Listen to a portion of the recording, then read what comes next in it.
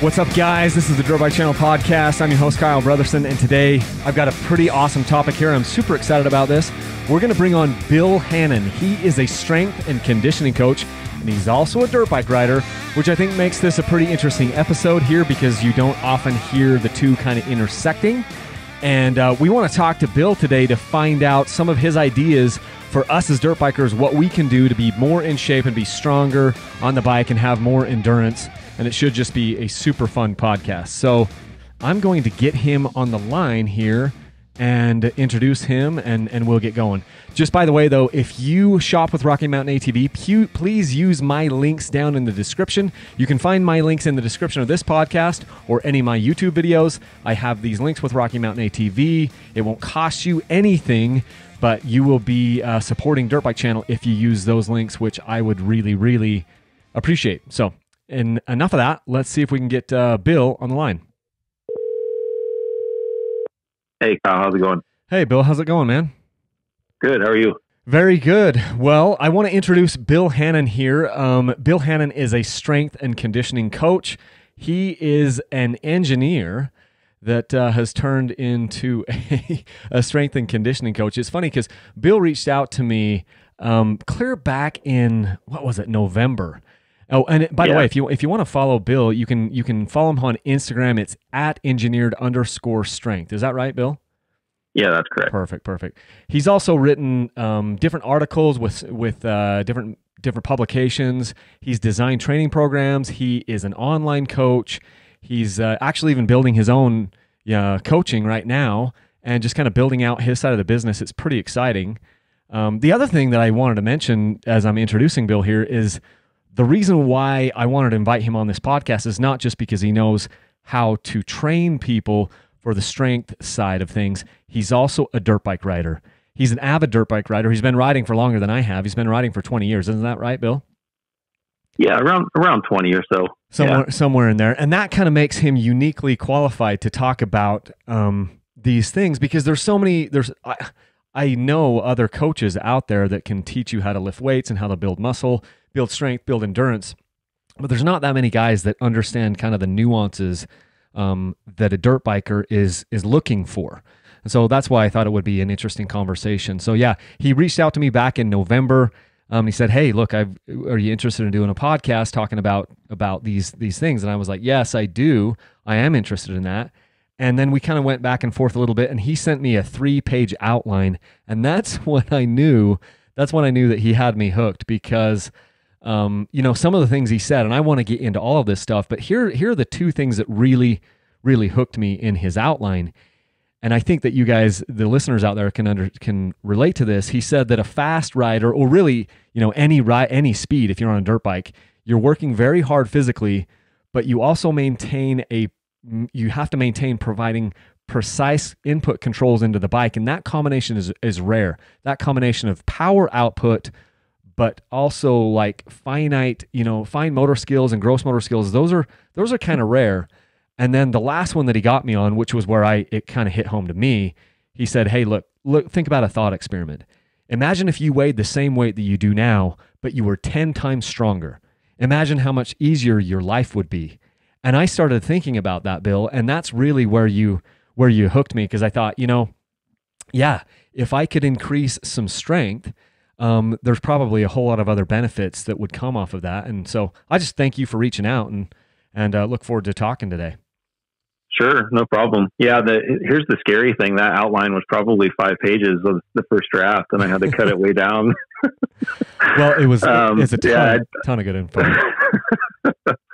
And thanks for having me on, Kyle. Like I've been watching your channel for a while, and I love your content, and it's like we talked about yesterday. Like you just put out a lot of good stuff that's just straightforward opinions. Like you don't BS a lot. It's straight to the point. Like, hey, I'm riding this bike. This is what I think right now. That really appeals to me, not just as a guy that rides moto and a customer of the people that are selling bikes, but it's logical. There's no fluff to it. So I'm really excited to be on today and talk to you because I'm a big fan of the channel and a big fan of what you do. Well, that's cool. And we got a chance to catch up yesterday on the phone, just kind of bouncing some ideas off one another. And I knew that we'd have some good content. I kind of wanted to start off like this though. And I want to get into your background, but what I really want from you today is some ideas on what I can do to change my workouts. And I think a lot of the other dirt bikers are going to want to get some ideas too, because I got looking at I keep an Excel spreadsheet of all of my workouts. And I'm not like a gym rat or anything. I do all this from my home. I bought a rower about 4 or 5 years ago. And I've mostly rode these meters, but I also have a skier and some different things. And I have rode, not that anyone is counting, but I have rode 4,784,884 meters as of yesterday. And I am looking to change some things up because I feel like I've kind of hit like a little bit of a plateau is not the right word, but I'm kind of up against a wall and I feel like I need to change some things up. So this is super timely for me because I'm going, look, I'm doing all this stuff, I'm working out, but maybe I need to work out smarter. Maybe there's some different workouts that I should be doing. Maybe I should be changing up the intervals or changing up the time and the distances and all of these things. So it's super timely for me, and I hope a lot of other people get some good info in there. So maybe you can give us, Bill, if you can give us like kind of an introduction with your background with engineering and how then that moved over into strength and conditioning, because there's a super interesting story there. Maybe we could just kind of start with that and see a little bit of your background and also your moto background too. Sure. Yeah. Like you said in the intro, I kind of took a weird path to get where I'm at now as a strength and conditioning coach, and went to college for engineering and did well all through college and got a good job, and moved out of college up to Chicago and worked for a big defense contractor and was basically designing parts that went in fighter jets and helicopters and bombers and stuff like that. And it was like I said, it was a good job. I liked it, but I didn't love it. It was good security, good paycheck and all that. But, in the back of my mind, it's like, I'm not sure if this is something that I can do for 40 or 45 years.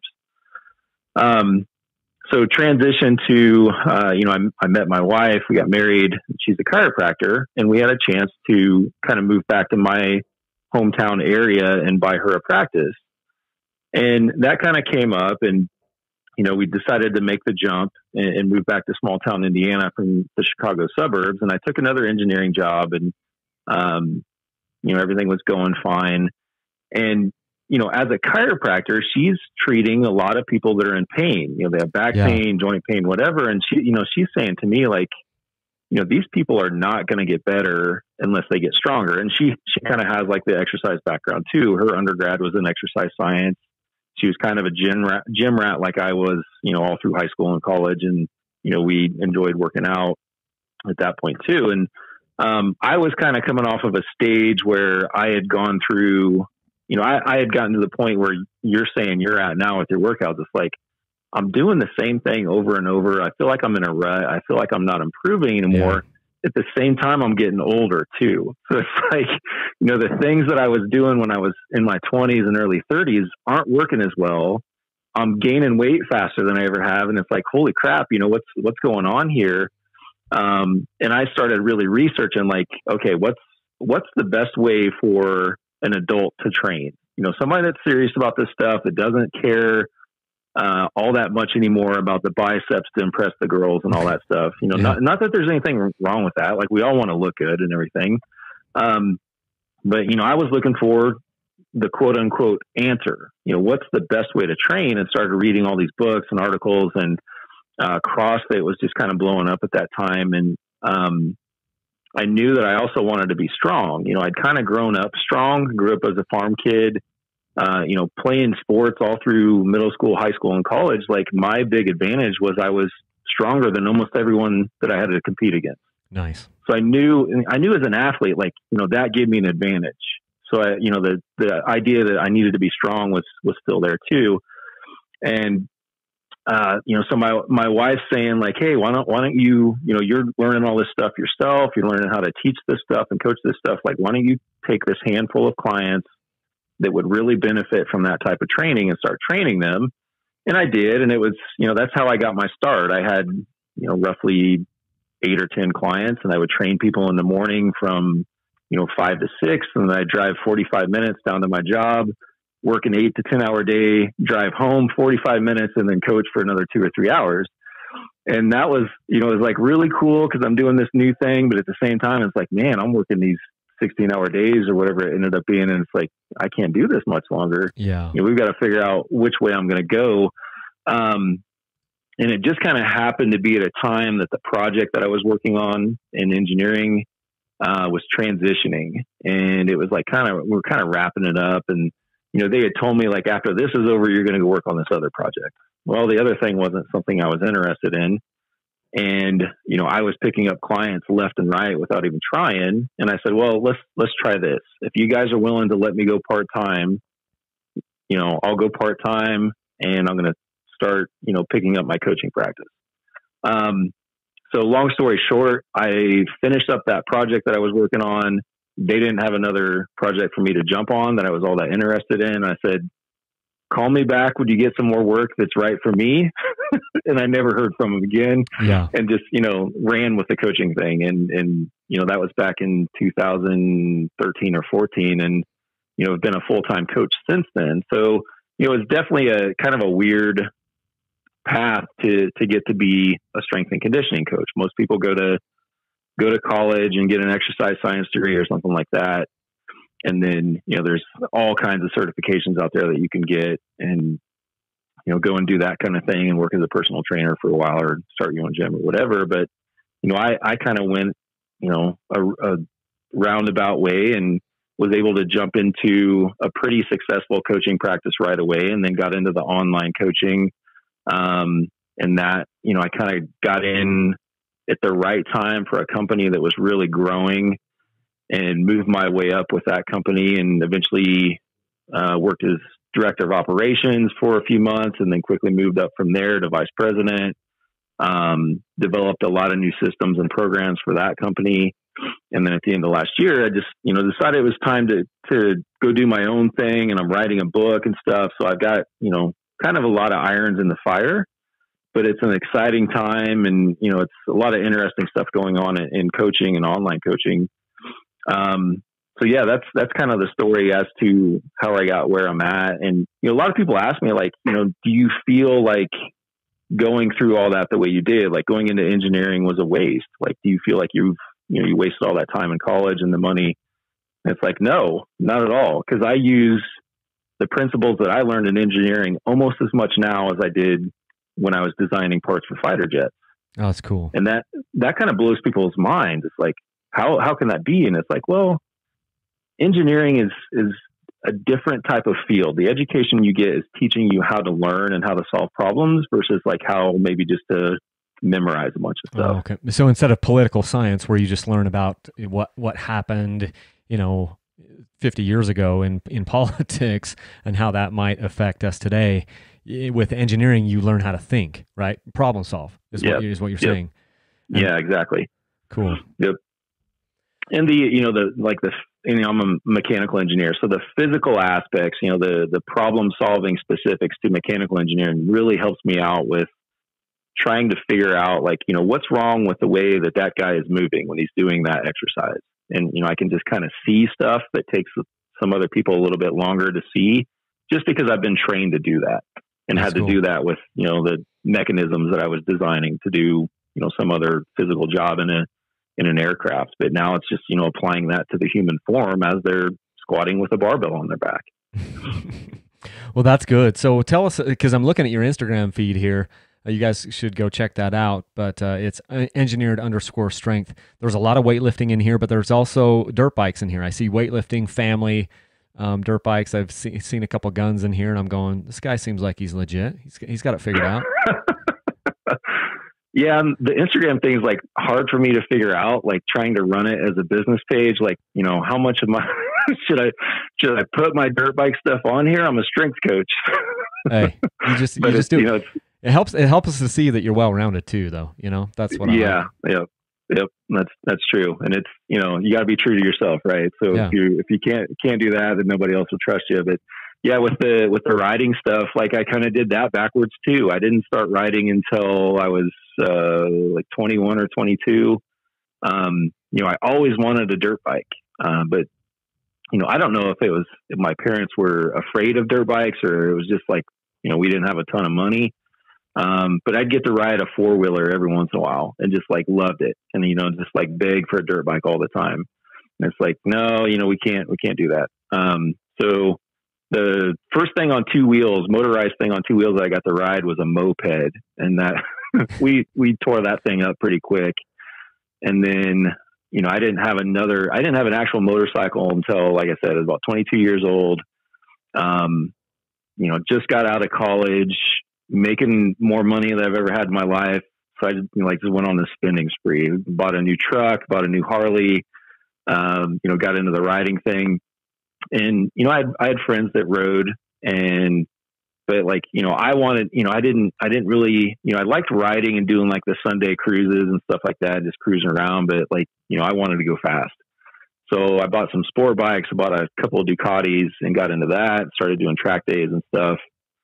And, like most kids grow up riding a dirt bike and then they kind of graduate to the sport bike. And then once they turn 60 or whatever, then they go buy the Harley.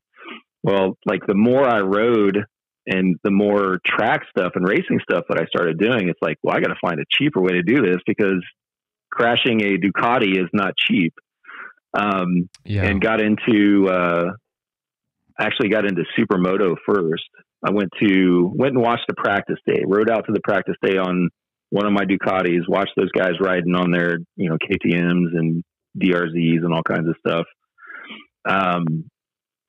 And instantly knew like, okay, that's what I want to do. Went home, found a DRZ to buy and, just started doing track days on that thing. There was a little kart track that was local to us that, let's go pay $20 and ride all day long. And did some supermoto racing for 2 or 3 seasons. And then, that led me more into the dirt side of things. Because if you want to be good at supermoto, like most of the guys that were really, really fast at supermoto had, some kind of motocross or enduro background. So, I bought some dedicated dirt bikes and started riding at the off-road park as much as I could. And, found that I enjoyed that just as much as the supermoto. Plus it's cheaper. And, at that point it's like, we're gotten married and started having kids. So the cost factor was definitely a big part of it. And, that's kind of been the story since then. It's like been, I ride supermoto when I can. I'm building a supermoto bike for this season, hopefully to race again. But, most of my riding time is in the dirt now. We've got a family farm that's close with a few hundred acres and some woods and stuff. So, get out there as often as I can, and the kids are getting into it. So it's a really fun time to see how quickly they're able to progress on the bike and have fun. And, even with my little 3-year-old boy, like he, every day, like he asks, like, can we get the dirt bike out? It's like, no, it's, we can't do it today, buddy. It's raining. But it's like, it's a really cool time to see their passion and excitement for the sport grow and be able to give that to them and share it with them. So that's kind of my backwards moto background as well. I do everything backwards. That's cool. I can relate to that. I didn't even get into dirt bikes until I was 28, so I'm even a later starter than you are. But interesting thing that I wanted to kind of delve into now is just kind of like, tell us, as a strength and conditioning coach, when you get a client that their passion is dirt bikes, because everyone's got different passions. You mentioned CrossFit, and everyone has a different reason for wanting to work out or get stronger. When you have a client that comes to you talking about dirt bikes, what's different about them from your average client, and how do you do an intake? What are the types of things that differentiate a dirt biker, or even is there anything that differentiates us from the average client of yours? Sure. And that's a good question too. And I was thinking about this because we talked a little bit about this yesterday, and it's like, the way I can explain this is, a good coach is really going to get to learn, like, who the client is, what do they want to do? What's their lifestyle like? How much time they actually have to train and work out and do this stuff. But the main thing you want to talk to them about is like, what are your goals? Like, what do you want to be able to do? What do you need to be able to do the things that you enjoy in life and, your sport or your hobby or even your job? And a good coach will sit down with you and ask you all these questions and, get all the, what's your age, what's your sex, what's your training history like? Are you pretty fresh, or have you lived a hard life and you got bad knees and a bad back and everything's kind of beat up? And all that stuff kind of comes into like this big picture as to, okay, who is this client? What do they want to do? What is their training going to need to be like? And it's kind of a weird, the strength and conditioning industry is strange. Like there's a lot of stuff out there that is just kind of people throwing spitballs at the wall to see what sticks, and they're just trying to sell stuff. And the way I thought about this that people would be able to relate to on your channel is like, imagine that, some moto dealer from 2 states over just gets your phone number and cold calls you and says, Kyle, I've got the perfect bike for you. And it's like, well, how could that, how would he know? Like, he doesn't know who you are. He doesn't know where you ride or the type of riding that you do, or if you like 2 strokes or if you like 4 strokes or what kind of tires you like or any of that stuff. He's just trying to sell you a bike. So there's the analogy with the strength and conditioning world is there's a lot of people out there that are just trying to sell programs or training or coaching without any recognition of who is this client that's standing in front of me and what are their actual physical needs and how am I going to have to train him to actually provide him benefit in what he's paying for and get him better at what he needs to do to be better at his hobby, his sport, his job. So that's kind of like the first step in any relationship that I have with a client is like, you sit down and just talk to them, get to know them a little bit, figure out what do they want to do and who they are. I love that. That seems like the engineer in you trying to figure out what the challenges are, figure out what the problem is. And I love also thinking about, figuring out if he's had a hard life, if he's been a runner or if he was a firefighter or something and he's got bad knees or some of the things like this. And then you can kind of tailor the workouts based off of those needs. Or even if they want to put on bulk. Obviously, not a lot of dirt bikers want to put on a lot of bulk. And that's something else that you really want to be sensitive of, is building out a program for somebody that's going to get them the maximum amount of benefit for their hobby or their prescribed purpose, whatever they're doing. So yeah, and that's kind of like the next step is like you talk to them and you figure out what their goals are, and then you as the coach have to go back and do your homework and say like, okay, his goal is to be able to ride all day long without getting tired, without having to stop every 15, 20 minutes and catch a water break, catch a breather, not feel just wasted 2 or 3 days after a day long ride like that. That's his goal. What are the specific physical improvements that I need to target to allow him to be able to do all that stuff? And that's really most people don't even sit down and do the goals, coaching wise. And then almost, I'd say 99% of coaches won't actually try and figure out like, okay, what are these specific things that I need to target? Do I need to target strength or aerobic performance or anaerobic performance? Which of those is actually important? They're already just saying like, oh, here's this method that I like to use. And they just kind of throw it at you and, you're going to improve somewhat. But is it going to be optimal? Is it going to be the best bang for your buck and get you the most for your dollar? No. So that's kind of like that next step is like, and we need to figure out like, okay, exactly what type of riding are you going to do? And what does that mean for you physically? Do you need to be strong? Do you need to have the cardio endurance of a marathoner, or you look more like a sprinter?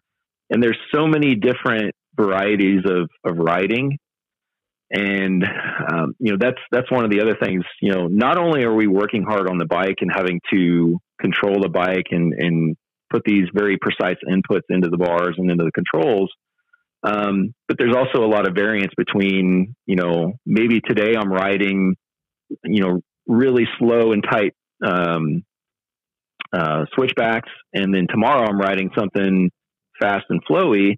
Well, the physical needs for those two types of training are quite a bit different. Yeah. So we got to look at those things and figure out what's going to be the most important thing to train, and then how do we fit that into your normal lifestyle and schedule. I'll say this, the number one thing that gets discounted for riders, and you already brought this up, is the strength thing. And, people are almost afraid of strength training, in the riding community. Because they're afraid that they're going to just beef up and end up looking like Lou Ferrigno or something like that. Like he's this giant dude. And it's like this kind of a weird misconception a lot of people have is like, everybody that goes to the gym and trains with dumbbells and barbells just gets super huge. And it's like, well, that's not true. And I know it's not true because I've spent a lot of time in gyms and there's tons and tons and tons of people that are spending more time than I do that don't ever get any bigger. So, it's not like you go in there and, you touch a barbell and you just, instantly gain 50 pounds and you're muscle bound and you're too heavy for your bike. That's not the case. And the thought experiment that you brought up is, an important concept for people to think about is like, okay, what is strength really? It's our ability to push or pull on something. It's our ability to resist gravity when it's trying to pull us down to the ground. So if I could instantly get, if I could snap my fingers or wave a magic wand and get 2 or 3 times stronger than I am right now, everything that I do in my life would be easier. Carrying the groceries, carrying the kids, loading my bike into the truck, standing up on the bike while I'm riding, all that stuff instantly gets easier. And then the other thing that comes in is like, well, is it actually possible to do that? Can you get stronger without getting bigger? And the answer to that is also yes. Now, you may gain, a little bit of weight. If you go from 165 to 175, but your squat strength and your leg strength and your core strength, they all double or triple, yeah, you gain some weight, but your ability to control the bike and stand up on the bike and do all that other stuff is going to get much, much better. And it's going to vastly offset that small amount of weight gain that happens. Here's the other funny thing that riders are concerned about, like how much they weigh. And it's like, I think maybe this comes from cycling. And, a lot of the guys that are into fitness and cycling and stuff, like, they're very concerned with, their weight, because if they're riding on hills, they're working with less than 1 horsepower. Yeah. So if you gain 10 pounds, like your weight to horsepower ratio changes a decent amount. But, we're riding machines that have, 20, 30, 50 horsepower easily. And it's like, we gain 10 pounds, which is less than, for most people, it's going to be way less than 10% of overall weight. And it's like, you got to think about like, well, am I really going to be down on performance? Am I using that much performance of the bike that I'm riding right now? And usually it's the answer to that is no. Right. Unless you're riding a small displacement bike, like on a road race track or something like that, where you're truly wide open throttle quite a bit of the way around the track, like you're not using all the horsepower of that bike. And, you could say like a large weight gain is going to affect suspension performance and, just handling it and stuff like that. But most of the time, like if we need to go faster, all we got to do is, twist the right grip a little bit more. There's power on demand if we need it. And most of us aren't using all the power of our bikes, even, a small percentage of the time. Yeah. And, I know that's my case. Certainly riding I'm riding the 450 right now. And it's like, I like riding it because it does have the power that's fun, but it's like, I don't need this. I could survive just fine on the 250 4-stroke if I needed to. Yeah. You're what? You're 6'1", 2, what are you, 260-ish somewhere? Yeah, probably heavier than that, but we won't say. I'm just looking at some of these pictures and I'm going, so this guy is built like a linebacker, and I want to get into that a little bit later because it was one of our other kind of topics. But something that you said kind of in the middle there, you might not even remember saying this, but it really struck me hard. You talked about maybe their goal, this client, maybe one of their goals is just not to be so sore after a ride. I remember 5-6 years ago, it was probably maybe even 6 or 7 years ago. I went on a 2-day ride trip with a couple buddies, and I was so freaking sore. Like day 2, 3, 4 after that ride trip, I was so sore I could barely walk. I remember just kind of staggering around the office in those days following that, and I felt like I was 90 years old. And the funny thing is, as I've gotten stronger and as I've gotten in better shape and better riding shape from a number of different things, I can now go on these ride trips. I'm almost never sore after a ride trip. And I'm talking multi-day ride trips. You know, it might be 3-4 days where we're riding 200 miles, 250 miles of hard single track, and I don't come back sore. And is that a benefit? Would you say that's more of a benefit, or that's a symptom of benefit, symptom, whatever you want to say, of being stronger, or just being in better shape, or the two connected? And is this something that people can look forward to if they start working out, they get their training regimen better? Are they going to be less sore after some of these rides?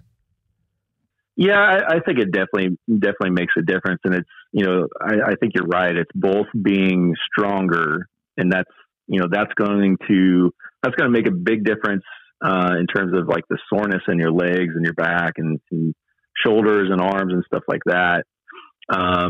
Being in shape definitely helps, like, conditioning, cardio conditioning, anaerobic conditioning definitely helps as well.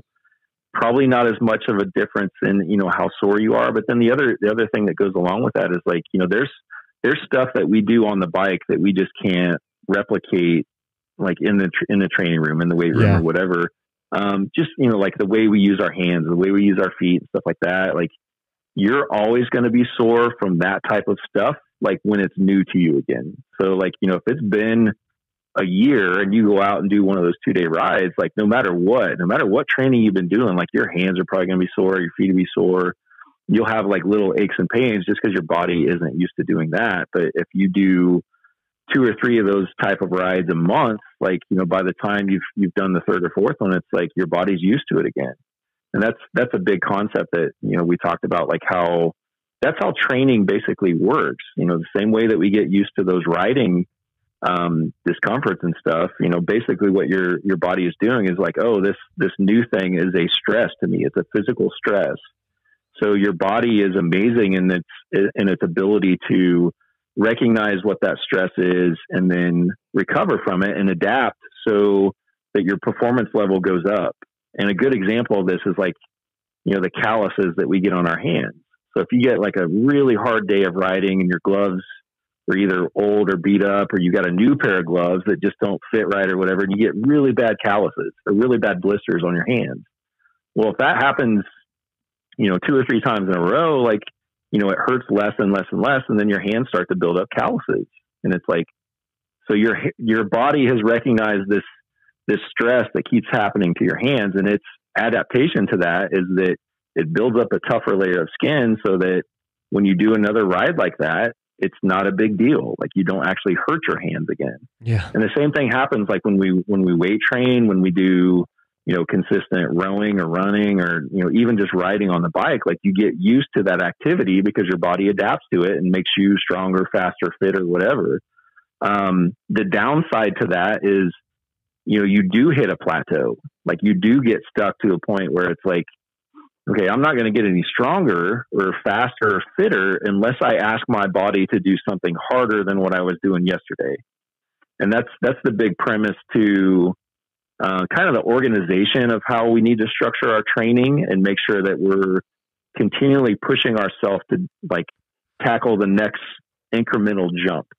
So I'm going to add 5 pounds to the barbell each time that I do, every 3rd day or whatever, every time that I train and do squats, I'm going to add 5 pounds.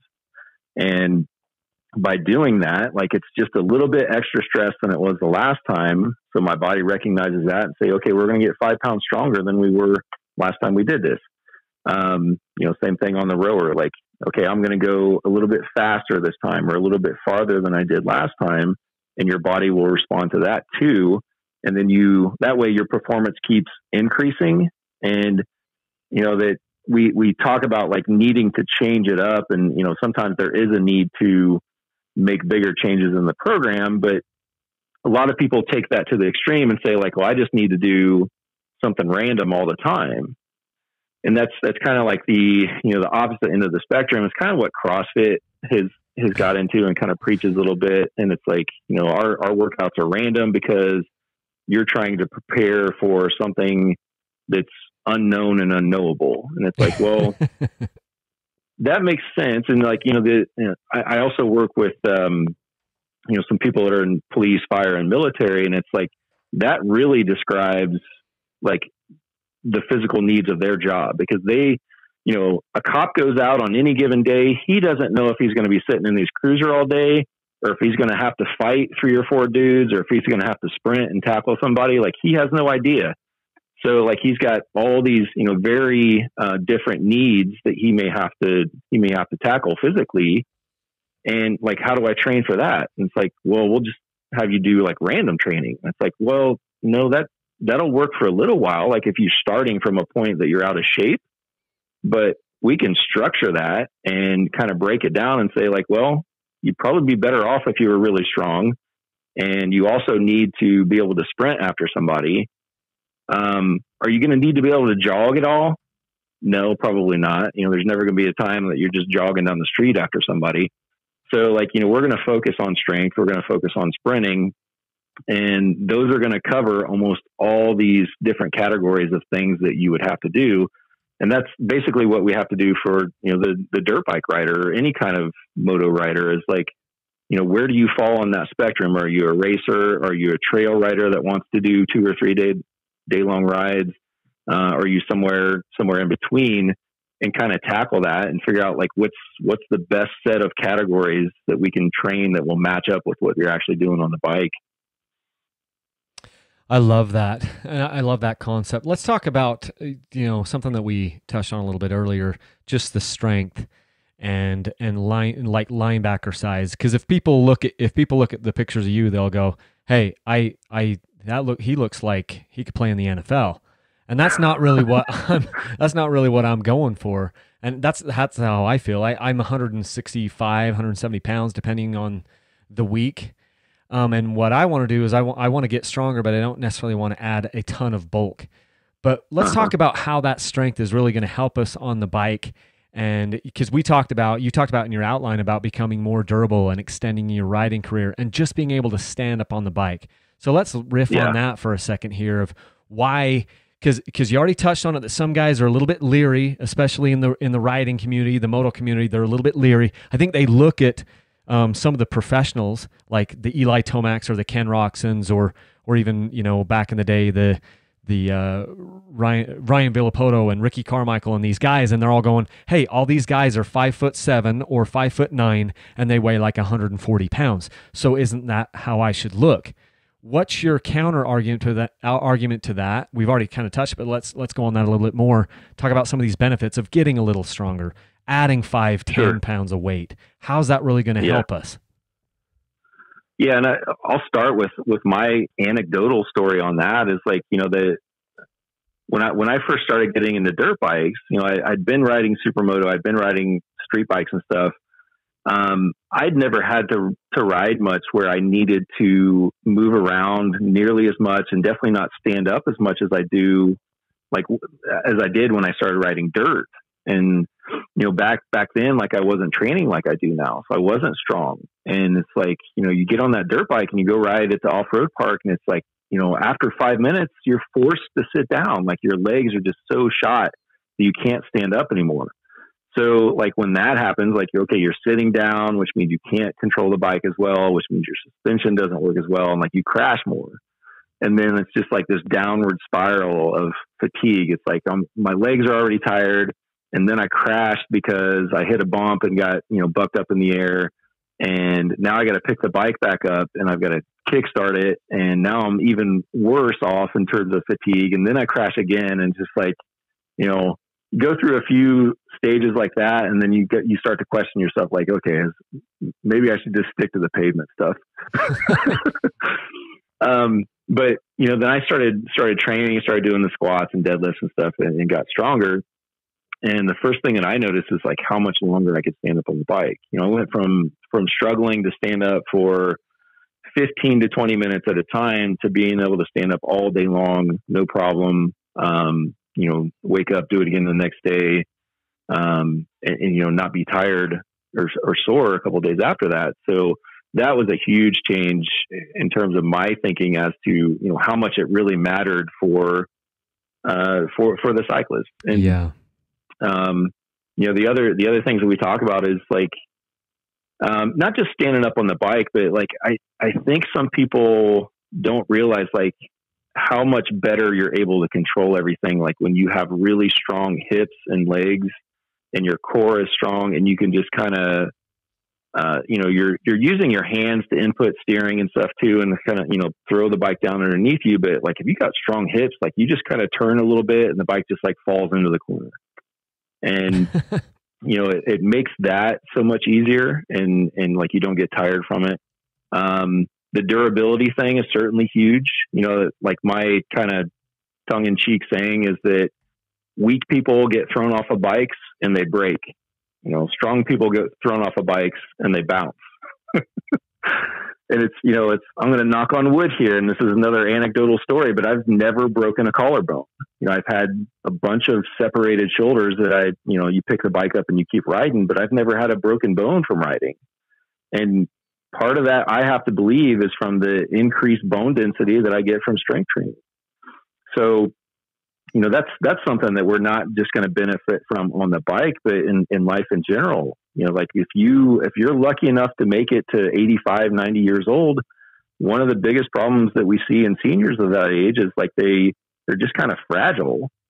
And all it takes is one fall and you've got a broken femur or a broken hip or whatever. And like, those are bad news for people of that age. They don't come back and recover well from stuff like that. Like the mortality rate of somebody above 80 that breaks a hip is really, really high. And that's sad.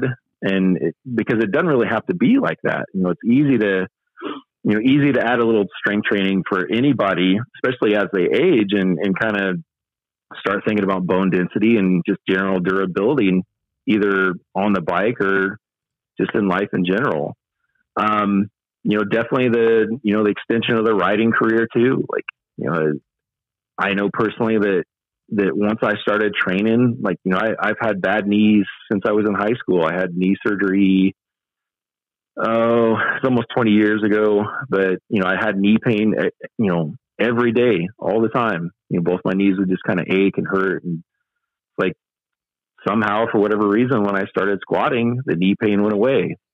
I train people all the time through the chiropractic office that have really bad back pain, just chronic back pain, sciatica and stuff like that, where they get the nerve pain that goes down their leg. And I'm not gonna say that goes away all the time, but I have yet to train anyone that came in and, tried the stuff that I wanted to show them and wanted to get them started on, that didn't have improvement in their symptoms and didn't feel better.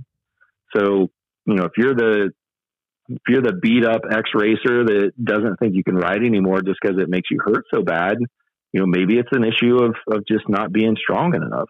Yeah. And, get stronger, the muscles feel better, your joints feel better. There's a hormonal and chemical component to that as well. People talk a lot about like the runner high thing, and, runners that run really long distances, like they get this burst of endorphins, like past 20 miles or something like that. Well, the same type of thing happens, but on a smaller scale every time that you weight train. My wife, she can tell when I haven't trained in a while. I get grumpy and get irritated and stuff. She's like, you need to go train, need to go get a workout in.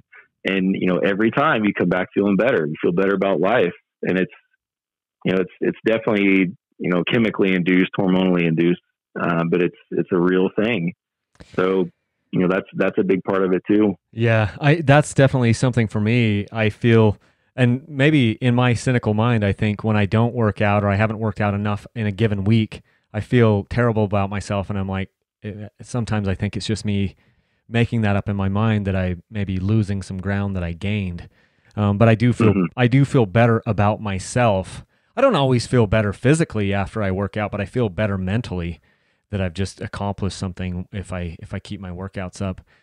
Something that that popped into my head while you were talking is just kind of a power output thing when I'm out on the bike, and how that affects my ride and how much power I'm outputting, really can affect everything. The thought that I had was, if I go riding with my boys, I could ride all day long and I barely even ever break a sweat. With my sons, then I have another guy that I go ride with a lot, and he weighs more than me, and he's just stronger than me. He's just stronger in basically every single way.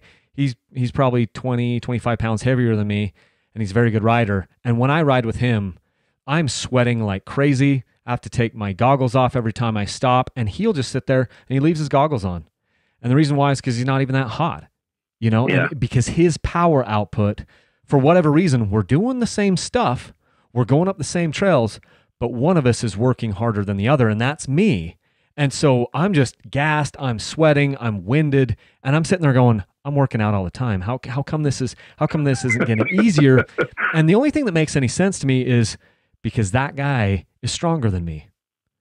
His muscle, he's stronger than me, and so he can do. And then some of it too is he's not wasting as much energy because his skill level is a little higher, which is another whole thing we could get into, because I feel like there's a lot of wasted energy that we do. And one of the things we do as dirt bikers is we get better at not wasting so much energy and using the bike with us and not fighting the bike. But in this case, I sit there and I go, I think that the reason why he always looks like he is having a little bit better time than me is because he's stronger than me. And that's what I need to, that's my takeaway from some of this is I just need to get a little bit more strength, and it's going to make some of these things so much easier for me to do. Yeah. The skill level thing is definitely something we should point out too. And that's, the best ones are like, you're riding, trail riding or racing or whatever. And like you pull over and stop, and you look over and you see the heavy set guy, and not only is he not out of breath, but he's smoking a cigarette. It's like, man, that's not even fair. So, you've got to think like you're right. Like he's stronger. He's able to move the bike and do a lot of things that the weaker person can't do. But that skill level is the trump card. But then you got to ask yourself, like, okay, what happens when he turns up the crank a little bit and he tries to ride as hard as you are relative to your skill level? If your skill level is lower than his, but you're riding at 90% and he's also starts riding at 90%, he's going to be faster than you. But if he's that out of shape, even though he's stronger, what's going to happen to his performance? Yeah, he might not be able to sustain it later. Right. And that's kind of like the equalizer too. And like, that's one of the things that, we talked about this earlier, but the skill component of riding is so important. And obviously, I would never say like, if you want to get better as a rider and you're choosing between seat time and gym time, go ride your bike. Unless you're, already riding 5 or 6 times a week, a professional level rider that you get all the riding time that you want, your time for improvement is probably best spent on the bike. If you're a guy like me that struggles to find time to load the bike up and go ride, I know that, my fitness level now, like if I want to go faster, like I'm probably fit enough to keep up with my skill level. So that's what we're aiming for most people is like, okay, let's design a program that works around their schedule and includes riding in it so that we can make sure that their fitness level is always high enough that they can ride like right up to the top of their skill level. It doesn't impede, it doesn't slow you down because you're out of shape. You can ride as fast as your skill level allows you to, and your fitness level is always right there or above that level and says, okay, we got more in a tank physically wise. I got plenty of strength in reserve. I got conditioning in reserve so that I can improve my skills when I'm on the bike. And that's a big thing to consider. Because like, a lot of times what happens is you see it in brand new riders and you see it in riders that are coming back after a long layoff. You're talking like, a year or two off of the bike. They're trying to improve their skill level again at the same time that they're trying to improve their fitness, and they're trying to do it all at the same time on the bike. And it's just like this, everything's falling apart at the same time. And you kind of get into that vicious downward circle that we talked about. Like, you get tired because you can't stand up and you're crashing, and now you're even more tired. And it's not a good situation to be in. So, that's one argument for, I want to be fit enough so that my time on the bike is productive and I can work on my skills and I can work on line choice and looking up the trail and doing different things without having to worry about, like, am I crashing physically? Am I breathing so hard that I'm gonna have to stop here at the next pull off or whatever? Yeah. I did want to come back on the strength side of it too. Like, you mentioned like the fear of wanting to get, not wanting to get too big. And why are all the pros these little guys? Yeah. And, that's an interesting question. And, I would say that not all those guys are tiny. Every once in a while, like a bigger guy will come along. And that's certainly the case too in off-road riding. Like, you see more bigger guys in off-road than you would in supercross, maybe even motocross. Yeah. So, that brings up an interesting question, is like, why is that? Are they not in as good of shape as, Ricky Carmichael back, not Ricky now, but Ricky. Hey, Ricky's losing some weight now. He's trimming out. He's trimming up. He's looking good again. Yep. But he, more power to him, man. Like, if you do what Ricky did and you want to get fat after that, you go right ahead, Ricky. Yeah. But yeah, he's looking good again. But those fast guys, I think it comes down to, it's a matter of their skill level being so high that it kind of just trumps their physical condition. And, those guys were in really good, cardio and anaerobic cardio shape. I'll give that to them. There's those guys train hard and they train hard in that stuff. Were they strong? No, most of them were not strong. Most of them are not strong at that level. Could they maybe even get a little bit better physically if they were better about how they train their strength training? I would say yes. But again, it's a question of, like, their skill level is just so dang high. I'm not sure how much the physical improvement is actually going to make them better when they're, already just like unbelievably fast and able to do these just, truly unbelievable things. Yeah. Like, you watch them do stuff and it's like, oh, I saw what happened there, but I don't understand it. Yeah. And sustain it for anywhere, from 20 minutes to an hour or something like that. Right. Yeah. But, for normal guys like us and, we're worried about that thing where it's like, hey, I want to get better on the bike. So I want to make sure that I'm in as good a shape as I can be so it doesn't affect my improvement, my skill improvement. Can I get stronger without adding a bunch of weight? The answer to that is definitively yes. Like, you don't have to gain, 20 pounds, 50 pounds, whatever, to get stronger. And, so that's a big misconception. It's like, you don't have to be the 250 pound linebacker to be able to improve your riding through increased strength on the bike. And, the basics there is like, this, going back again to like how the body adapts to stuff. Like most programs are kind of random and throwing a bunch of stuff at you and talking about muscle confusion and, which isn't really a thing. They don't take advantage of our body's ability to get stronger a little bit each workout. So like, if I squat today, like, say I started you on a strength training program, brought you into my gym, we're going to squat, we're going to overhead press, we're going to deadlift, and then we're going to do some conditioning after that. So today we're going to find the amount of weight that you can squat, and I'm going to show you how to do it, teach you how to do it. I'm going to have you squat with proper form. We're just going to find a moderate weight that you can do, somewhat comfortably without your form breaking down.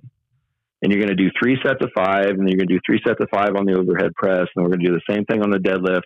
And then you're going to come back in 2 days later, and we're going to add 5 pounds to the bar on everything. And you're going to do that all again. And it's probably not going to feel any harder than it did the day before, the session before. And you're going to do that again on Friday, another 5 pounds. And you just keep doing that over and over and over and over. And it's like, such a small increase that your body's like, okay, that's not a big deal. Like, I just did 5 pounds less than this last time, so I could do it again. It does start to feel harder, but what happens is like those small incremental adaptations stack up so fast that before you know it, you blink your eyes and you went from squatting 100 pounds to 300 pounds in 2 months.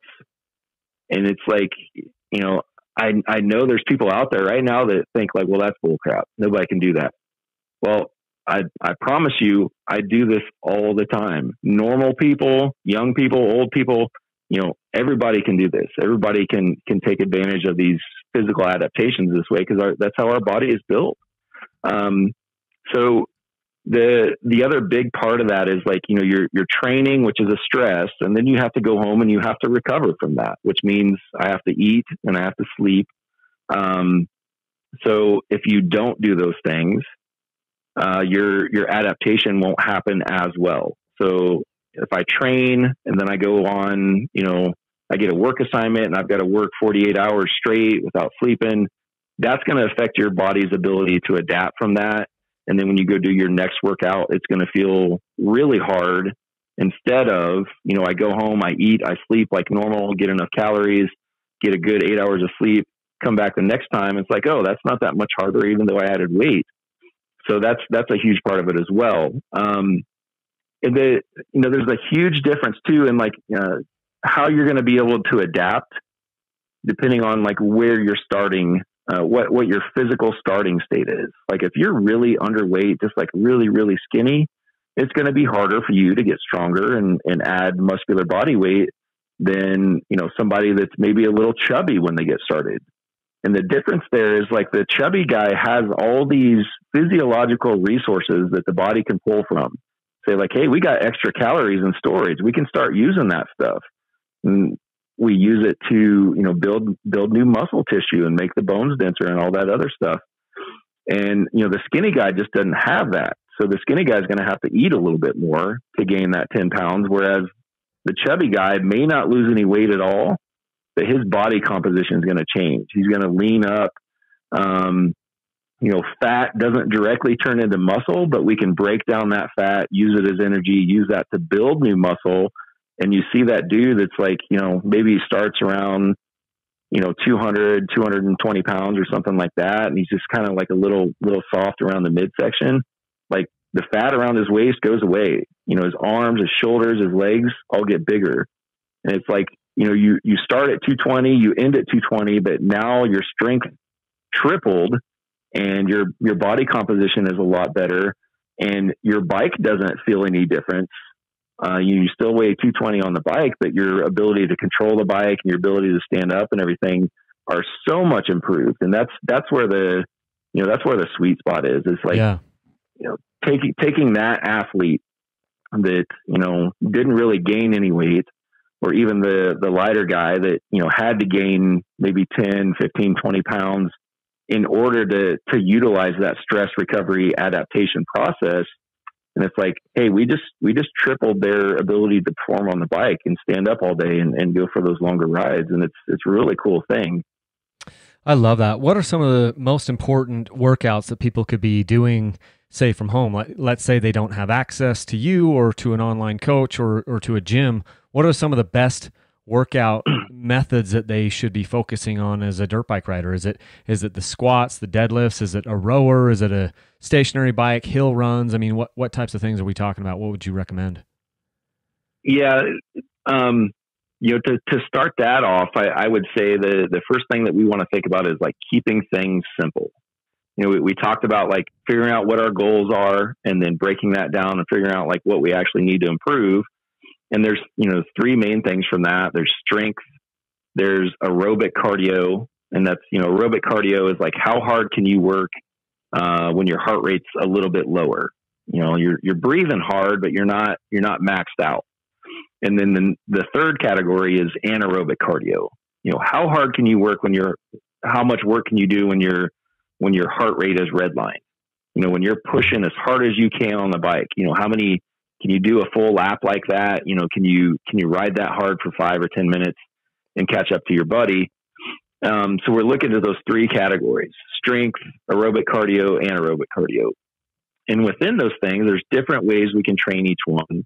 For the guy at home that doesn't have, if you don't have a gym membership, the best case scenario is like you've got access, you got your own barbell, you've got a rower or a bike or something like that. And that's really all you need to get started.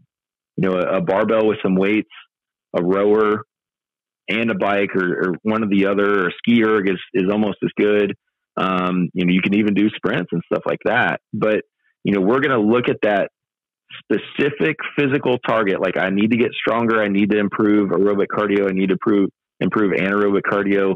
And we're going to pick the exercises that are going to give us the most bang for the buck. We don't want to do, that's the other big thing with riders is they prefer to be out riding, right? Like, if I gave you the choice, Kyle, like, do you want to spend 3 hours a week in the gym, or do you want to spend 3 extra hours a week out on the bike? Which would you prefer? You're gonna pick the bike because it's actually fun. So we don't want to have these big extravagant workouts that take 2 hours to finish and use 20 different movements and a bunch of different exercises and stuff like that. Like, we want to pick one exercise that can do several different things for us. And we also kind of want to separate and make sure that we're training each of those categories separately, because like you can't really train strength and aerobic cardio at the same time. I say you can't really do that. Like, you can do it for a little bit. If you're just getting started, there's this thing called the novice effect. When you're weak, when you're out of condition, you're out of shape, like almost anything you do exercise wise is going to make you a little bit stronger, and it's going to make you a little bit more fit. But that only lasts for so long. We talked about that plateauing effect, and it's like, well, that'll last for 4 to 6 weeks before it stops working, and then I've got to find a new method. So we want to start with the method that's going to give us 6 months of progress, 12 months of progress, whatever, something that we can hopefully use for the rest of our life. So in terms of what works the best for building strength, it's going to be stuff like barbell training. And the reason why barbells over dumbbells or kettlebells or something like that, like, one, the barbell is just like easy to use. It's ergonomically friendly. It's easy to hang on to. It's also very easy to add like small amounts of weight. We talked about like making that 5-pound jump each time we do our squats. It's not easy to do something like that with a kettlebell, because kettlebells only come in, bigger jumps. Dumbbells, you can find some that have those smaller weight increments. But the other thing that's hard with dumbbells and kettlebells is like, once I start getting strong, I've got to think about like how I'm actually hanging on to this weight. Squat, you can put it on your back and it's going to stay there. Can you imagine trying to squat with, holding on to 200-pound kettlebells or dumbbells somehow on your body? It's like, it becomes physically prohibitive the stronger you get. Same thing with like a deadlift or a bench press or an overhead press or something like that. The barbell is going to be the easier tool because it's just a little bit easier to use, a little bit easier to load. It is bigger. It takes up a lot of space on the floor, so it's not quite as convenient.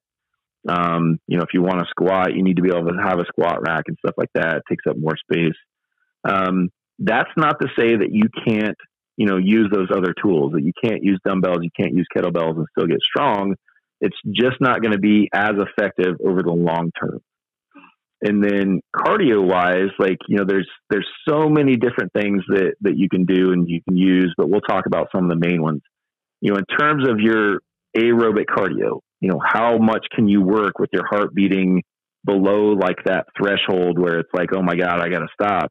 That how much work can I do at a pace that I could do all day long? Honestly, the best way for most people to improve that is going to be riding.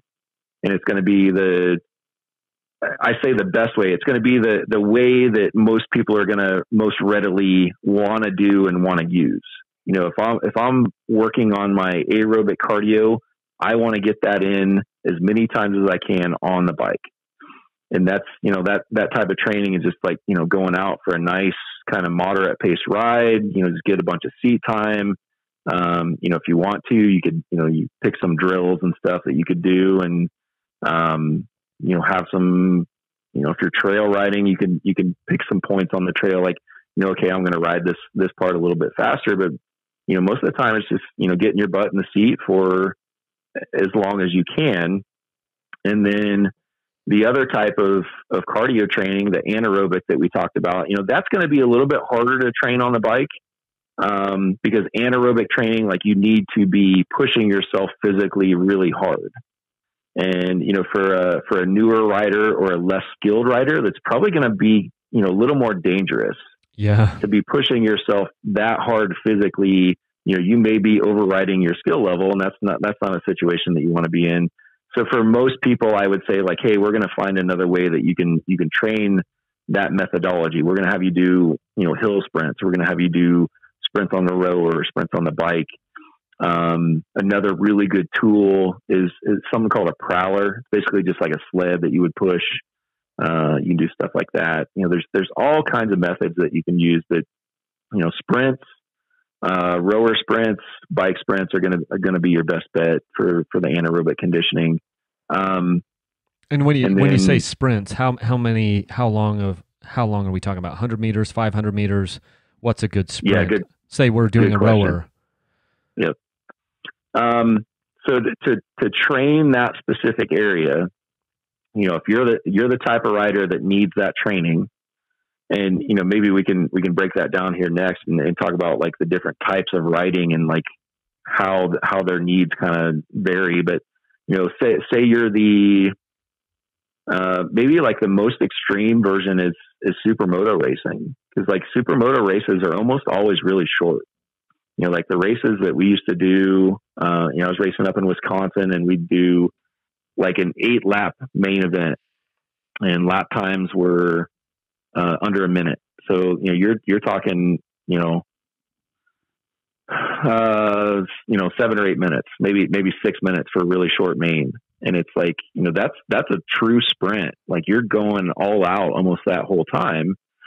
So, that type of rider really needs to work on that anaerobic training, because, like, the heart rate's going to be pegged when you're on the bike. And the other thing too about, like, when you wick it up and you try and ride at 100% like that, it's like your fear level goes up too.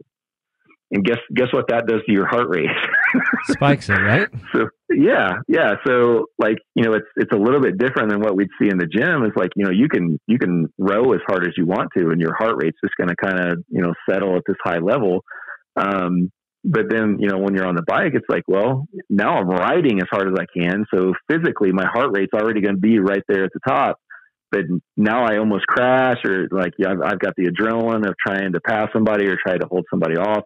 And it goes up even higher. So it's like, extra physical demand on top of that. So, that's kind of like the extreme case, shorter motos, maybe like something like a LCQ, or even, I could see hare scrambles, enduro, something like that, needing that anaerobic burst for the end of the race, or even a trail rider. Like, I've watched your videos, like you're definitely humble. Like, you're a good rider, and, like, when you wick it up, you're going pretty good. And it's like, those instances, like, you're riding with somebody that's faster, or a group or whatever, you need to bridge that gap and catch back up after you've, slowed down or whatever. Like, hey, I've got 5 minutes here where I need to ride close to 100%.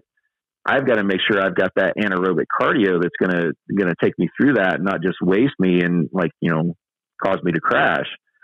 So you asked, like, how would we structure that in terms of a workout? The shorter and more intense, and what I mean by more intense is, like, the more power output that you can put out, the better. So what we see is, like, a lot of people kind of get into this. It's almost like a craze, like the high intensity interval training, the HIIT craze. Like, everybody talks about, like, I'm doing HIIT training. Like, well, are you really? Because the way this is designed is that you're putting out maximum power output. And, like, on the rower, we're talking, like, you need to be putting out 700, 800, 900 watts, maybe 1,000 watts if you're a bigger dude, and doing that for, let's say, 20 seconds. and, literally going as hard as you can or almost as hard as you can for that very short time increment. And what that does is like, that's such a stress and such a demand on the system that it starts like all these processes in the background. Like even after you stop rowing that hard for 20 seconds, like you're still breathing really hard. Your heart's still pumping really hard. All these things have to recover to get you ready for the next one. Where the mistake comes in, and what a lot of people do is like they try and make that rest period too short. So they say, okay, I'm going to do like 30 seconds of work and then 30 seconds of rest, and then 30 seconds of work and 30 seconds of rest. What happens is after the first couple of intervals, like they haven't recovered enough to create that high power output level. So they end up just getting slower and slower and slower each interval. And by the end of it, they're just kind of hanging on, trying not to die, trying not to puke. Yeah.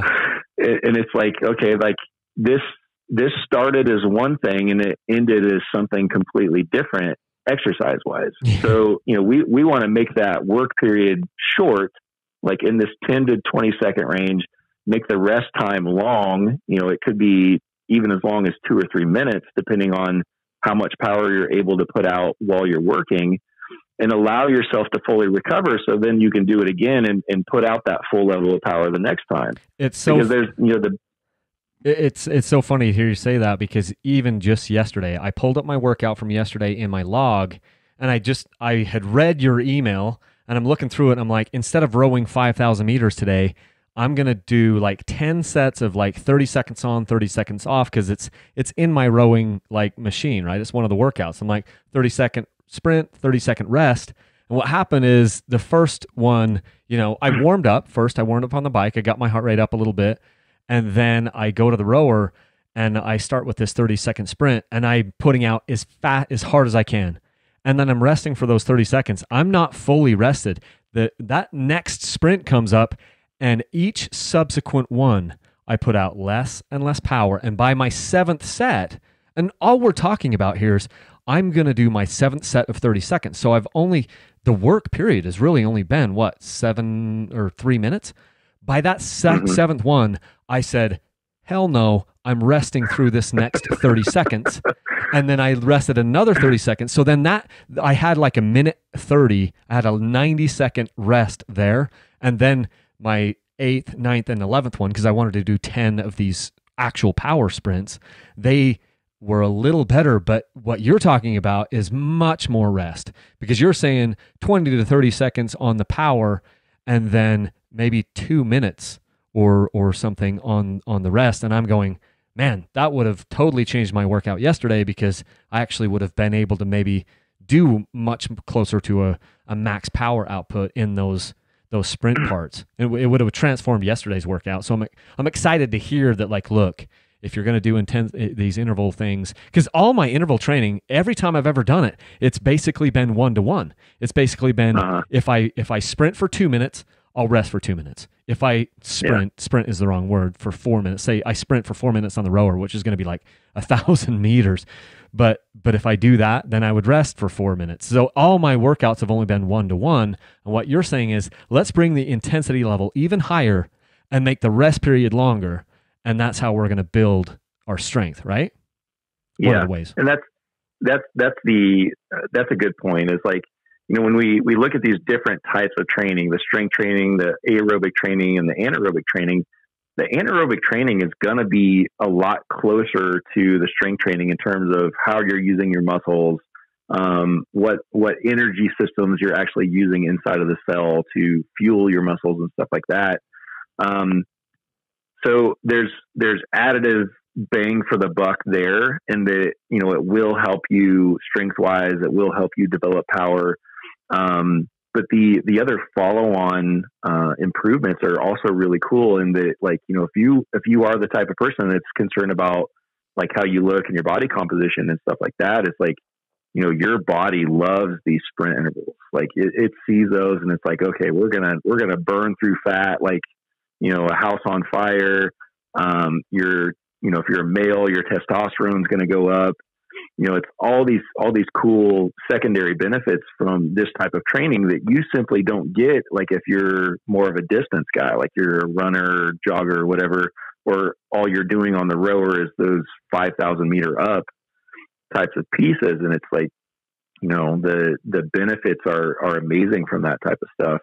The downside is that it's hard. It's hard to be disciplined and make yourself do a set of 5 or 6 or even more of those. And that's what I'd recommend for somebody that's just getting started. Is like, hey, this is your first day doing this type of training. Like, start conservatively. Don't try and go 100%. Like go say like 80%.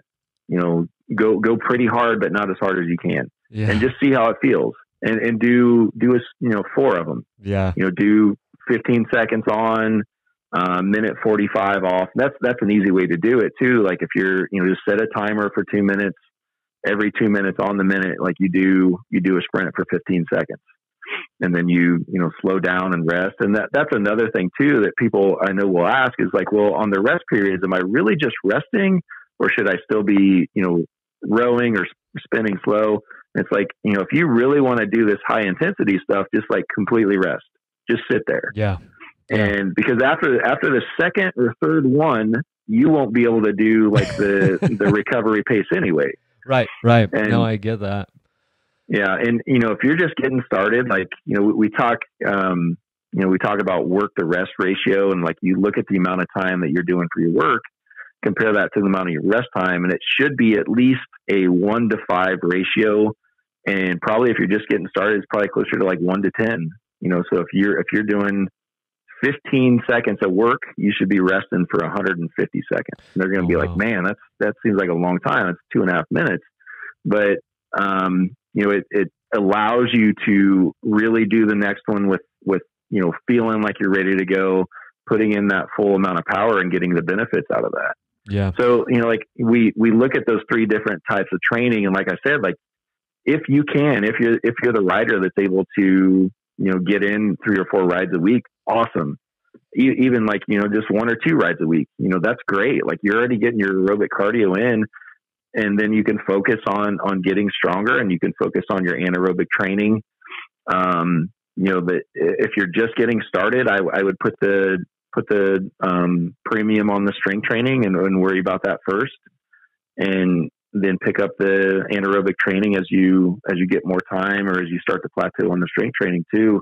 But the strength, getting stronger, is going to bring you the most bang for the buck.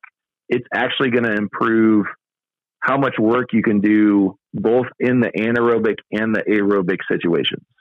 Because if you think about it like this, like, the strong guy versus the weak guy, the weak guy may have better cardio, but like you give them a task and say like, okay, we're going to take these 2 guys and we're just going to give them like, they're going to carry 100-pound sandbags up a flight of stairs and just stack them in the upstairs room. And we're going to see which of these 2 guys can do that better. And it's like, well, the weak guy, even though he has much better cardio, like, that 100-pound sandbag is like such a hard task for him. It's going to be hard for him to keep up with the strong dude. And the strong dude is going to be breathing hard after the first time up and down the stairs. But, as long as that doesn't push him too far heart rate wise over the red line, like he can do that all day long, because a 100-pound sandbag for a dude that's pretty strong is just like, it's not a big deal. It's not much heavier than carrying my kids. I can do that all day long. The weak guy is like, man, I'm struggling to carry this up the stairs once, and he may be able to outrun me all day long. But, you start talking about that work capacity thing and like how strength affects that. And it's like, strength is we talked about skill being the trump card in terms of like how fast you're able to ride. Well, strength is the trump card in terms of your physical capacity. It's going to, it's going to give you like this bonus over the people that are in better shape than you, but not quite as strong as you are. Yeah. Well, I think the more I think about this, I think this is one of the missing pieces of my riding, is because my cardio is pretty good, but I could be stronger than I am now. And I think that will certainly help me. So let's talk about how much time would people want to devote to something like this?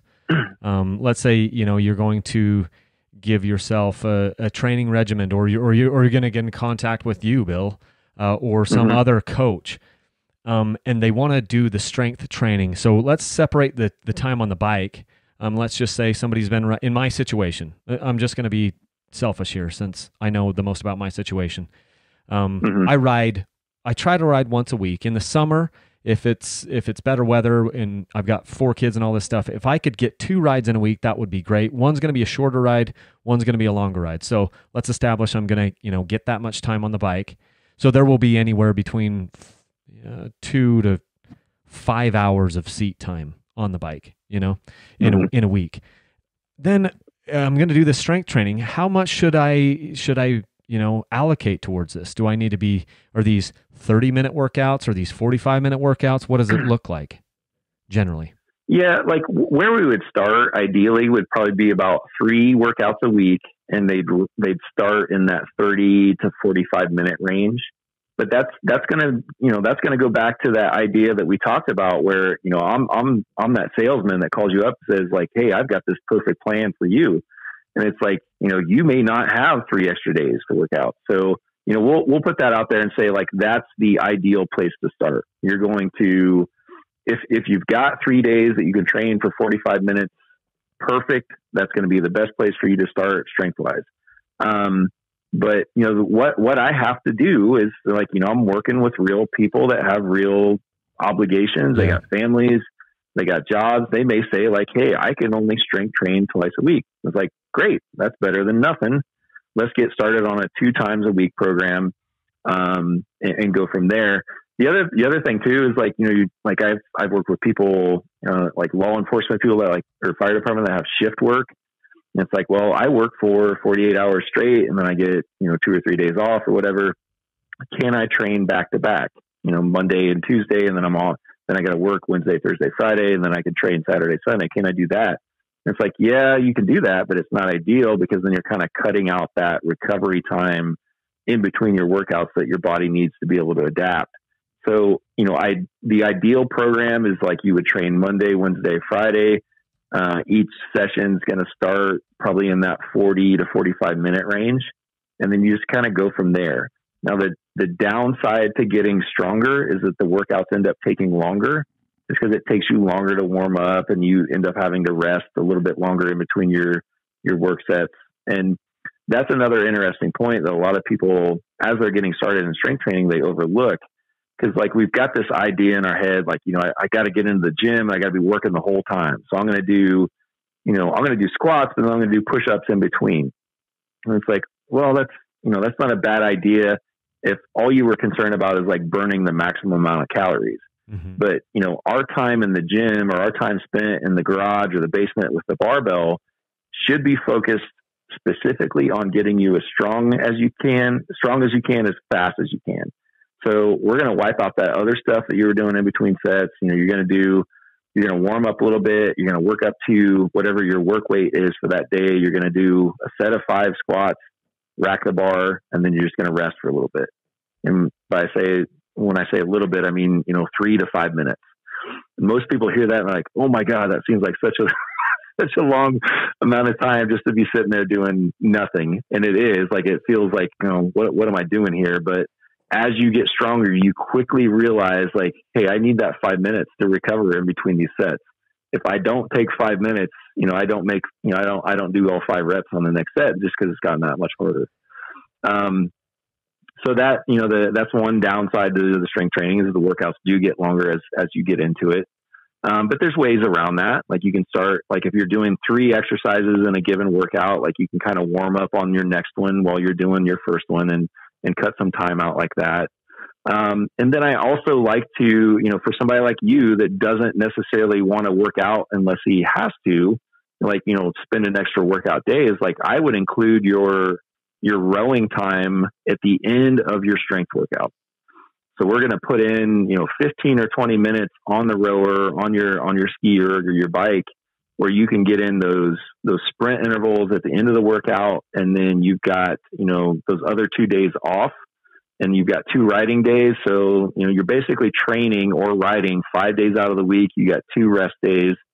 And that's a pretty solid way to start for most people. And like I said, everybody has their unique situation. So, the coach has to learn to be flexible and say like, okay, I'm going to work around your schedule and your lifestyle. At the same time, like the other thing I want to do too is like, I want to present the optimal plan first. Say like, here's what we would do if time wasn't a factor and you could get into the gym or get into the basement and work out as many times as you wanted to. We'd do it like this.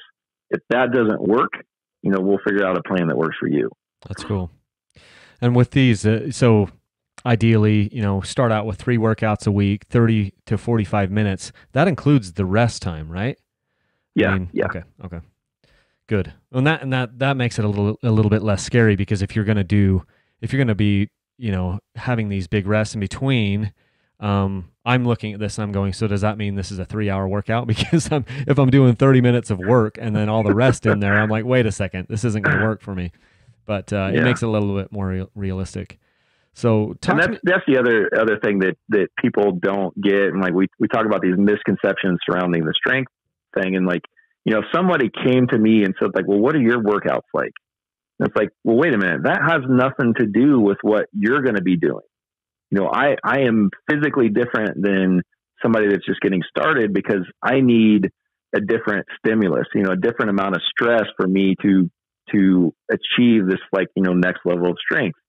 The guy that's just getting started, it's like easy. Like your body is not adapted to this training stress. So it's like, hey, these 30-minute workouts work just fine.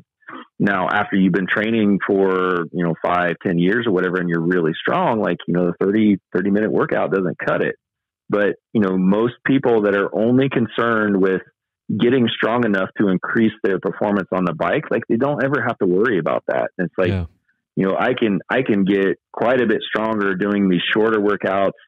This is working great for me. And it almost becomes like a maintenance thing. Like, if you ride your bike hard and you ride it a lot, like you got to change the oil, you got to change your bearings, you got to get new tires, you got to do all this normal stuff. And it's like, we got to do the same thing with our bodies too. It becomes a maintenance item that we've got to check off and say like, yeah, I did that. I'm ready to go ride. And, a lot of coaches, a lot of strength coaches too, that are used to working with, athletes that, maybe a strength athlete, like a power lifter or a strongman or something like that. Like those guys, they truly care. Like I want to get as strong as I possibly can. With, if I'm working with a moto guy, it's like, for me, strength is a means to an end. Strength is a way to get faster. So, I've learned it's, something you got to learn as a coach is like, you got to pick your battles. You got to learn to, make sure that your program for the client aligns with their goals. And it's, it's something we get caught up in as strength coaches too. And like you said, I think I'm good at recognizing that, because I do understand that, most of us just want to go ride, and I'm in that boat too. I'd rather spend time on the bike than in the gym. And so it's a little bit easier for me, I guess. Yeah. As we wrap up here, just talk about injuries while weightlifting. The first thing that when I told my wife yesterday, kind of after we got off the call, saying, hey, maybe I'll get a barbell here, do some deadlifts, some squats, some things like that, possibly. She looked at me and she's like, well, deadlifts are how I ruptured a disc in my back last year and had to have surgery. And she's like, so have you thought about that? And I'm like, yeah, so that's a real thing. So can we talk for a little bit about, injuries? It's one of the reasons why I have not been a big time, squat guy or deadlift guy or whatever, because I'm like, hey, I don't want to injure my back. So what's your response to that? Sure. And, that's a real concern. It's a concern for any sport too. And the counter to that, if I was talking to your wife, I'd say like, well, he's much more likely to get hurt on his dirt bike. And that's, not to give a cop out or anything, because people do get hurt when they're training sometimes. your risk of getting hurt goes down when you're training with good form, like you're supervised by a coach, but it still doesn't erase it completely. There is going to be some risk there.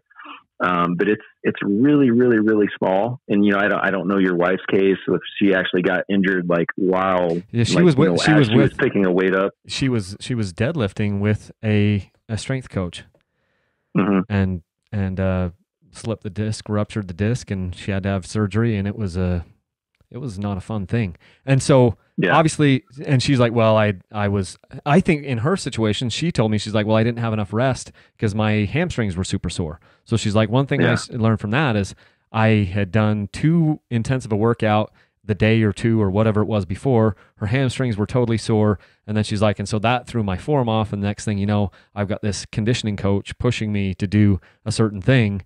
And next thing you know, we're having back surgery. And that's been one of the negatives that's kind of come along with, not to bash CrossFit. It was a CrossFitter coach. She wasn't doing quote CrossFit, but it was a CrossFit cult member. Love them. I really like the person. She's a wonderful woman. But Karen got injured from it, and it's like you were in the presence of a professional doing her workouts, and that cost us $30,000, and now it changed your life. Yeah. And to back up, there are like really, really good CrossFit coaches and CrossFit gyms out there that kind of know how to stay away from, pushing people towards the point that, they're at a higher risk of injury. Cause, CrossFit's all about like, working your butt off, every workout you're gonna go in there and bust your butt. And they do some stuff with heavier weights. And it's like when you combine those two things where you're fatigued, it's going to be harder to control your form, and you're trying to move heavier weights and stuff. And it's like, it's kind of a recipe for disaster. So, like I said earlier, like the best thing you can do is separate those things. And so much of it is timed too. It's like, hey, we're going to do this one and we're going to move straight over to this one. Whereas what you're talking about is a systematic, engineered approach to this where we're going to have rest time, and we're not so concerned about getting this other workout in while we keep our heart rate up and muscle confusion and all this other stuff. So I know there were other elements at play there, but I just wanted to hear you kind of talk about it. Yeah. So I won't say that, you won't get injured. Like there is a chance that you'll get injured. Like I tore my rotator cuff while I was training. And it's the only injury I've ever had. And, I think there is a difference between an injury and a tweak. Like, what your wife had was certainly an injury. My rotator cuff tear was an injury.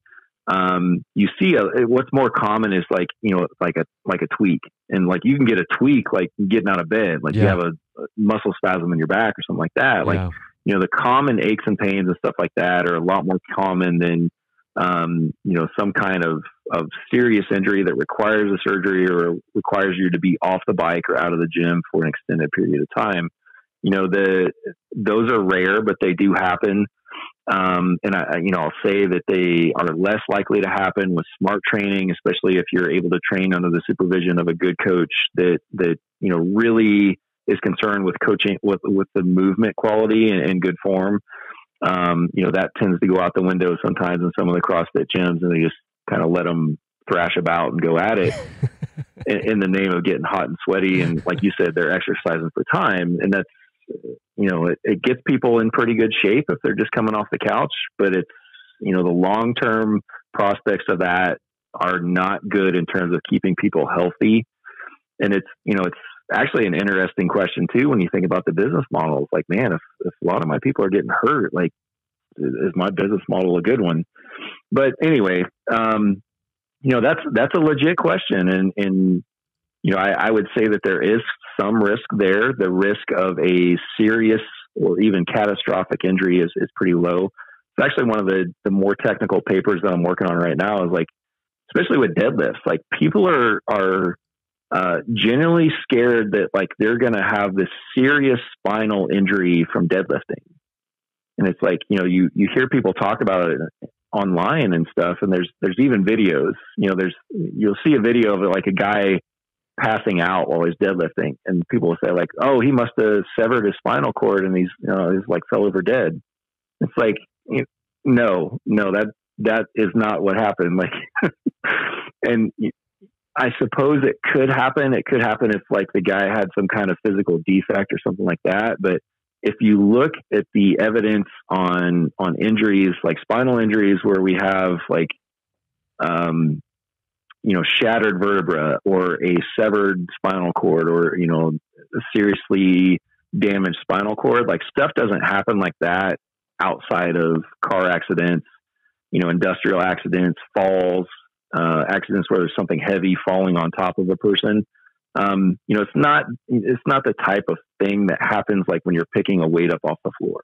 Yeah. Now, something like that could happen in the weight room. Like if you're doing something really stupid and a bar falls on you, yeah, that could really hurt you. But, more often than not, you're not going to have that type of accident that happens where, your spine is damaged such that, you're going to lose function. Can you injure a disc or something like that? Sure. Like, your wife's sounds like a good case of that. And it sucks too. And it's like, man, I was just here trying to improve myself and get better. And it's like, now I got to have surgery, and I'm sure she has follow-on effects from that too. Yeah. She had drop foot for a while, and she still can't feel her foot. So the feeling in her foot is probably never going to come back. It goes all the way from her foot up to mid calf that is numb 2 years later. Yeah. So, yeah. And that's, for me as a coach, like that's sad to hear. And obviously like what happens in my gym isn't always going to happen, isn't the truth everywhere else. But like, I don't have injuries like that. Like I've had a few, we've had a couple muscle tears, and like, those tend to not be as big of a deal as people would expect either. Is like, what we have in our mind is like, okay, somebody tore their hamstring. It's like, you would picture somebody like laying on the floor, like screaming in pain, rolling around. It's like, well, that's not really what happens at all. It's like they're squatting and they feel something weird, and they come back up and they rack the bar, and it's like, man, like I've got this weird feeling in my hamstring. It feels really tight. And then you have them move around for a while, and if it really starts to tighten up, or like, if it's a big tear, you can start to see a bruise right away. Yeah. And like, like, okay, they tore some muscle tissue there. Here's the crazy thing. Like in cases like that, the best way to help them heal is to keep them moving. So like, say like, okay, I know your hamstring hurts, but you're going to come back in tomorrow, and we're going to do some squats without weight, just basically like sitting down to a chair and standing back up. Yeah. And it's going to hurt like crazy, but we're going to do a bunch of those reps to keep the blood flowing. And it's actually going to help the tissue align so it can heal better. So you don't have this big scar tissue, bunch in the hamstring that's more likely to get hurt again. And like, you take them through that, and it's amazing how fast they recover. And that's basically what I did with my rotator cuff tear.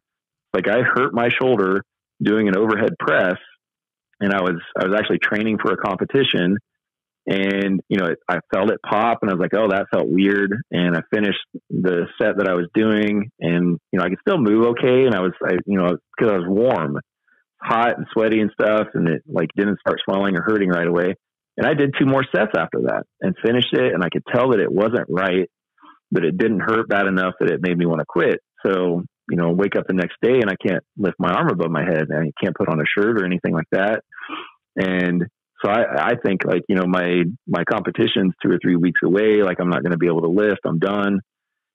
And I was like, well, I know what I need to do. And I went back into the gym the next day and just, took a wooden dowel rod and, pressed that over my head for about 100 reps just to get the blood moving again. And, just started slowly adding weight day after day after day. And like within a week or 2, like I was back to the weights that I was moving before. Now it hurt and it didn't feel right, but I was able to go do the competition and do okay. So I guess the moral of that story is like, there is a chance for injury. A lot of them can be overcome. Usually they're not as severe as like what your wife had happen. And, just for clarity, like, that process that I'm describing, that kind of like rehab process where it's just like, well, we're going to get you moving again. That works for muscle injuries. I would not use that at all for somebody with like, a joint injury or disc injury in their spine or something like that. Like that ends up making it worse. But, yeah, it's, that's a legit concern.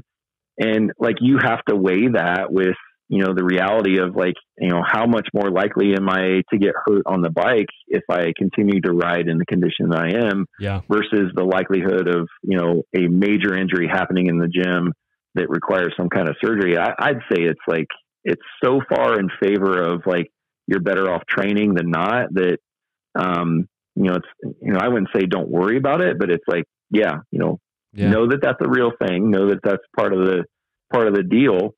And the other thing with that too is like you know, you think about like what we're going to be like when we're older. It's like, you know, all of us that ride pretty hard are going to be kind of beat up and have some aches and pains and, you know, walk kind of funny after we get up out of a chair, like once we get into our 60s and 70s. But the ones of us that are still riding at that age are probably the ones that are in good shape and are physically strong right now. Yeah. Yeah. And you're going to be better off. You know, the motion is lotion. So I think it's going to be better. I think it's going to be better off to be stronger and physically active as long as we can be. So yeah. If you're going to have aches and pains, like one way or the other, would you rather be physically capable and strong and still be able to do all the stuff that you want to do and have some aches and pains, or just be like, you know, you're the guy that can't get off the couch and everything still hurts? It's like, well, I'll pick the first one.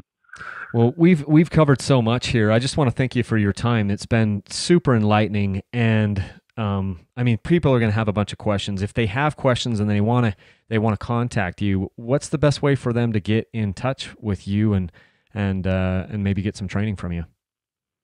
Sure. Yeah. You mentioned my Instagram already. It's Engineered Strength on Instagram. We're also Engineered Strength on Facebook. You can also go to engineeredstrength.com, or you can send me an email at Bill Hannon, HANNON, at engineeredstrength.com. Any of those methods work. Probably email is probably the best one. But yeah, if you guys got questions, you know, you got questions about what kind of program, you'd want to look at, or, you know, equipment or anything like that, you know, happy to help you guys get started. You know, I love working with riders. It's something I'm passionate about. And, you know, it's like one of the cool things for me is to work with somebody that, you know, is trying to improve their physical capability to get better at something that I'm also interested in.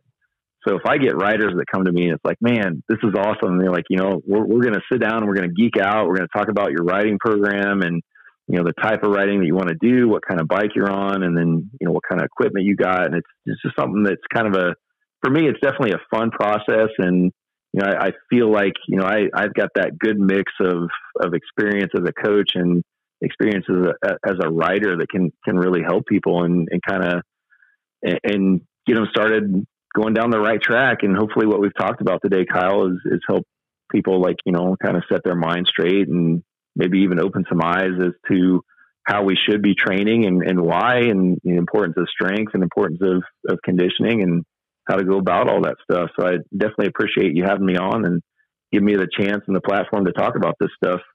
Yeah, it's very good. I think it's going to be, I'm definitely going to change my workouts, and I'm looking forward to kind of getting some more feedback and maybe some online coaching from you. So awesome. where we are in Utah, I'm in Utah and you're in Indiana. It's going to be tough to be face to face, but I think if we can figure out some of this online stuff, and you give me some pointers here, and maybe even tailored some workouts. So these are all types of things. These are all services that you offer, right? You can do that for people if they want, if they're out of state, absolutely. Right? Okay. Yep. Anything from program design to, you know, full online coaching. So, one of the things that we normally do with online coaching is, like, you know, I not only tell you what to do, but, you know, you can record it on your phone or with a camera.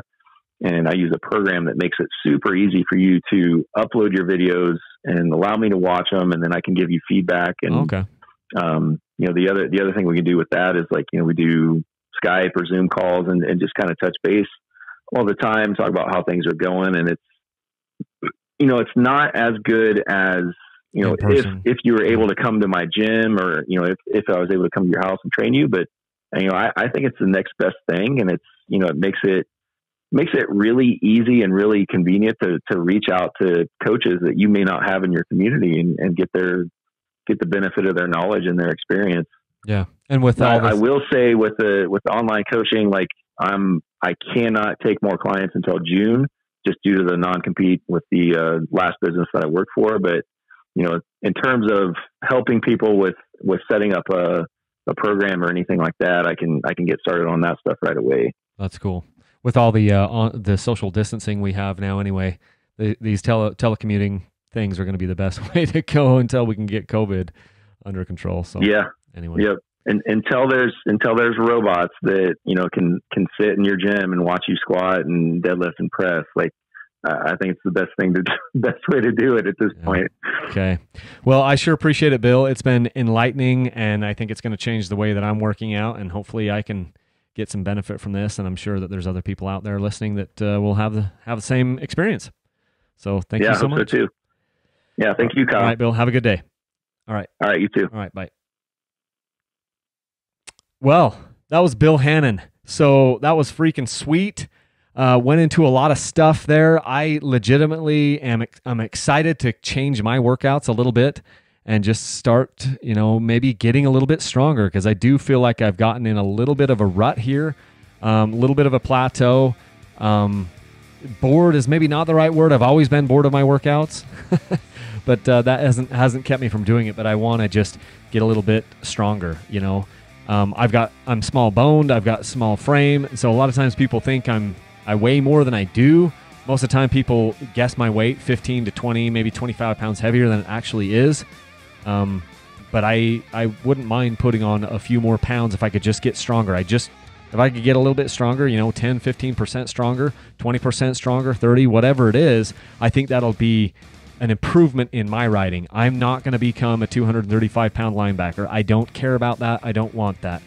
I want to look good for my wife, but ultimately I just want to be a little bit stronger, a little bit more fit that way, so I can do more things, do more work, and feel better and feel good about myself that way. And obviously I think that's going to help me on the bike as well. So again, if you guys want to get in touch with Bill, it's engineeredstrength.com. It's engineered underscore strength on Instagram. And super cool guy, really down to earth. So check out his services if you're interested. And make sure if you're buying stuff for your dirt bike, you're going to use my Rocky Mountain ATV code. It's down in the description here. It's also on my website, and it's on the links on all my YouTube videos. So I think that's what I've got for you today. This is probably the longest podcast I've ever uploaded, but tons and tons of good information. Thank you so much for listening, and let's leave a single track. Thanks, guys.